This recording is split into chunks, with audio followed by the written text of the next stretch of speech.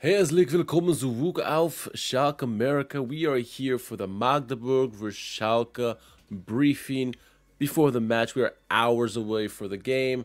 Lots at stake for us. It's another game we need to win. We need to find a way to get results. But we're going to talk about the game, a little rundown of what we're going to talk about here. Some news with Schalke, team news obviously, and then preview the game. And then, yeah, hopefully we get here on a podcast on Monday where we could talk some good things about the game, but we'll see. Let's get right into it now. Schalke tweeted out today that the DFB Sports Court has fined Schalke 40,000 euros for unsportsmanlike conduct by its supporters at the away match against FC St. Pauli, March 23rd, 2023. Well, seems ages ago, right? After the end of the match, there were clashes around the visitors' block in which members of the local security service were also injured. Schalke can use up to 13,300 euros of the fine for security or violence prevention measures. Schalke has agreed to the verdict, not going to appeal it, and now it is legally binding. So basically, what does that mean? Our supporters got a little bit of tiff with the security at St. Pauli, and we're getting punished for it. So I'm not going to comment too much on that. I mean, it is what it is. It's pretty straight, clear, and forward there. Schalke has accepted it. So, I mean, we just move on from it. But, you know, Schalke did tweet today, so I thought I would share it with everyone else. Moving on to other news. Better news. Schalke involves honorary captain Benedikt Hovides in the project surrounding the 2024 European Championships as a patron member for that. I'm sure if you want to catch more information on that, it'll be on the Schalke website. You can probably follow guys like Andreas Ernst, Sky Dirk, amongst others. We'll give more information, but that kind of just broke out here on Friday. So more information to come. But good to hear that Benedikt Hovides, Schalke legend, is being part of the 2024 European Championships in some kind of honorary way, which is excellent to see for sure. All right, moving on to some team news now. Another talent from the academy has committed his future to Schalke. U19's player Vitali Becker has signed a long-term senior contract with Schalke. No word if he's related to Timo Becker or not. The 18-year-old will officially be a member of Schalke's senior team from July 1, 2024, and his contract runs about until June 30th, 2027. So, 3-year contract. We won't get to see him this season, but he should be with the team for next year. He is a fullback, it's worth noting, so, you know, we always say we need help in that department.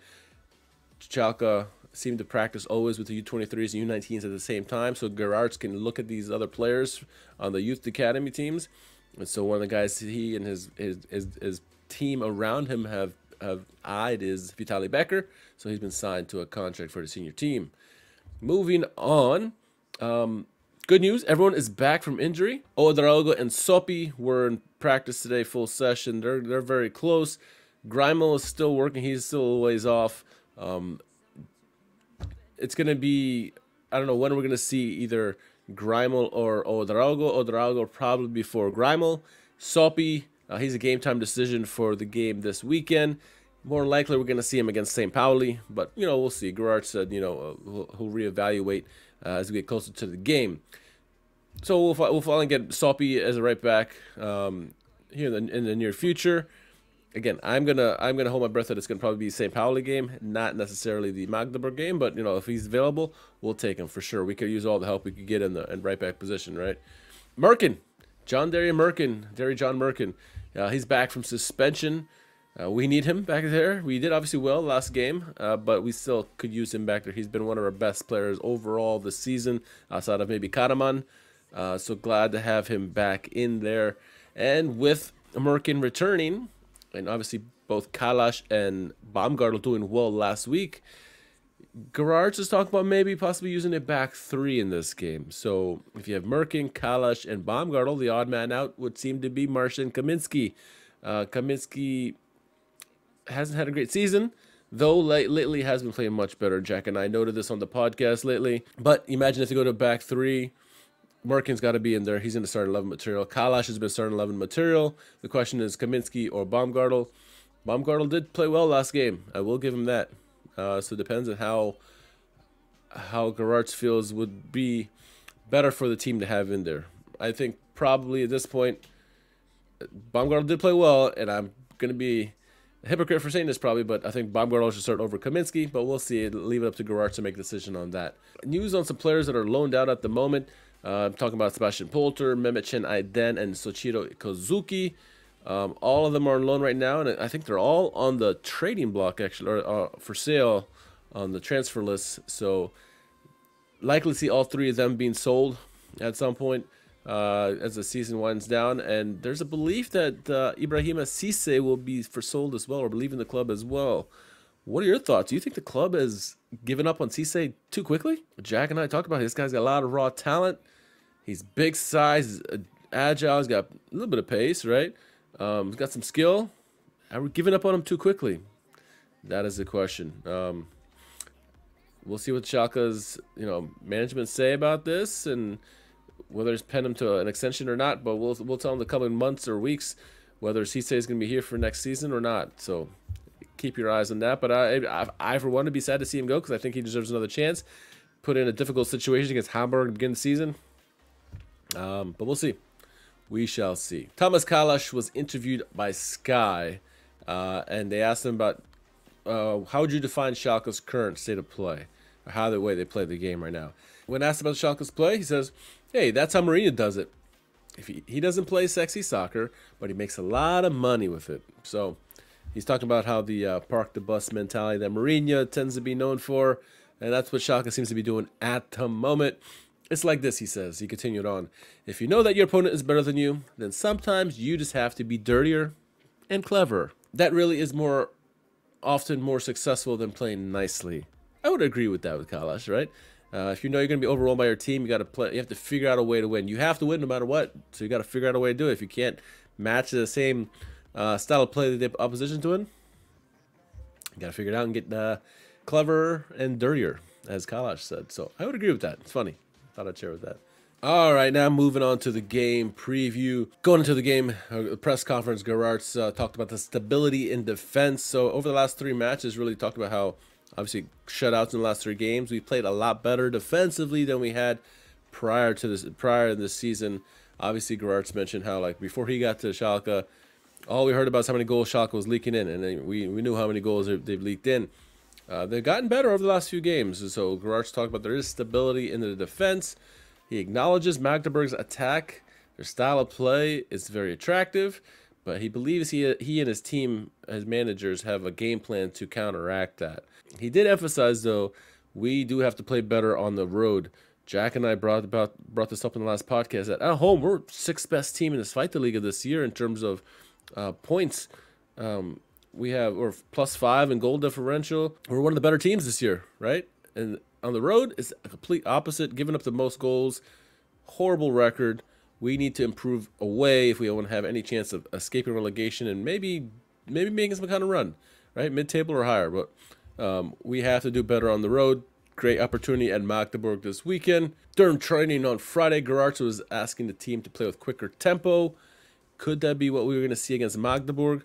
Magdeburg are a team that are susceptible to counterattacks and a quick play. Many goals have been scored against them. Hertha Berlin scored, 8 goals against them this season? Like that? So, tempo, tempo, tempo. That's what Gerrard was screaming at practice today, on Friday, I should say. So, will we see that in the game? Quicker play, quicker 1-2 passing? Let's see. It would be nice to see for a change. Better than that slow, methodical play that Schalke likes to do. Or even if they change it up in the game here, change different speeds during the game to throw off their opponent. Either way, I'd be for it. All right, so some players to look out for in this game, for Magdeburg, that is. Their main goal scoring threats are going to be Luke Castaños and Luca Schuler. Yeah, Gianluca Schuler, former Schalke player, of course, is a former Schalke player. When there's a former Schalke player on the team, there's at least 50% chance they're going to score, right? And if there's 2, it goes up to 100. So those are the 2 big goal scorers for them, but they're not the main threat. For me, Barış Atik, a Turkish player, their captain, he is her main threat. 2 goals, 8 assists this season. This guy is a playmaker for them. We shut him down. We have a better chance of shutting down Magdeburg. This guy has a great right foot. He's a really good player. He can cross the ball with his right foot, has very good aim. He can knock it into the box, pinpoint accuracy for midline. So you got to watch this guy. He has been awesome this season. I mean, watch any of the games or any replays or highlights from Magdeburg this season. Atik is all over all the goals. He is everywhere. He's going to be their main guy we're going to have to keep an eye on for sure. A couple of things I noticed, and we talked about this early in the season when we analyzed Magdeburg, but they like to kind of press their opponents at midfield, causing turnovers, and then hit them with a quick counterattack. They have a lot of pace on their team, and they love to play the counterattack system. So we're going to have to watch out for them trying to overload the midfield, take the ball from us, and hit us on the counterattack when we least expect it. That's something we're going to have to be very prepared for, I think. Now, Magdeburg love to score goals. They do. They scored a lot of goals this season. Maybe not lately, but they've scored a lot of goals. The propensity to want to score goals makes them overcommit at times. And when that happens, they are very susceptible to the counterattack. This is where I think Schalke, if we're patient, allow them to come in, cause a turnover, and hit them on a counterattack of what, give a punch in their mouth of what they like to do, right? We have a great chance of scoring because they'll overcommit their guys. We can have numbers going the opposite way. Now, our guys aren't the paciest of guys, but with guys like Cherlinov out there, maybe an Idrizi or an Owayan out there, maybe you bring in some other speedsters in this, maybe like a Lasma or something like that. We can catch them on the counterattack and get a goal that way. Hey, 1 or 2 goals, maybe it'll do it. We have to be very solid defensively, though, like we have been the last 3 games to have a chance, because we do not want to get into a shootout with them. We did early in the season, right? We won 4-3, but we don't want to do that again. That was, we were lucky in that game to get away with that. We cannot afford to get into another shootout with Magdeburg this year. Defensively, on set pieces, like us, they're not that good at marking. So we have some chances on set pieces, whether it be corner kicks, free kicks, or what have you, a good chance to get a goal off there, because their marking on defense on set pieces is atrocious, and we can get some goals there that way. With whether it's Tarota if he starts, if it's Karaman, whomever. You'd imagine with the same result we got last week, we're going to keep Karaman as a striker in this game as opposed to Tarota. But we have an opportunity here, so maybe whoever's playing defense can come in the box, get a header in there, a Kalash or a Baumgartel or something like that. That's a great way to do it. Also, Magdeburg, say what you want about the record and all their goal-scoring prowess. Defensively, they're pretty poor, right? They're almost as bad as we are defensively. They are bad at marking in the box. We've seen some goals that we've given up this year that have been horrible defending. I've seen just as many from Magdeburg defensively. They don't mark very well at all in open play. So we have some opportunity there if we can actually move the ball in the final third, get some opportunities, get a shot off, we can score some goals. Test the keeper. Like I said, we said this the first time we played them. Test the goalkeeper. They actually proved well. We scored 4 goals last time. Test the goalkeeper. You're not going to score unless you take some shots. So it's a must-win for us, no doubt about it. We got to keep getting points. But looking at the last few games for Magdeburg, so last week they lost to Hertha Berlin. A lot of the plays I told you to watch out for, they were susceptible to these goals against Hertha Berlin and lost 3-2 in that game. Obviously had a red card there, so they do like to get red cards. We can use that to our advantage. They did beat St. Pauli, only team to beat St. Pauli this year, so they're good. They drew Holstein Kiel, but then they also lost to the likes of like Eintracht Braunschweig. They can be had. They can be had. And I think we have to take our opportunities and run with it, and let's see. I'm hoping we get a good result this weekend, and hopefully our Monday podcast will be a victory Monday podcast. But let's see the games, some games away. Let's not get ahead of ourselves. Let's just wish the boys luck, and we'll catch you guys on the debrief and see what we did well, what we didn't, and get ready for the podcast. Glück auf.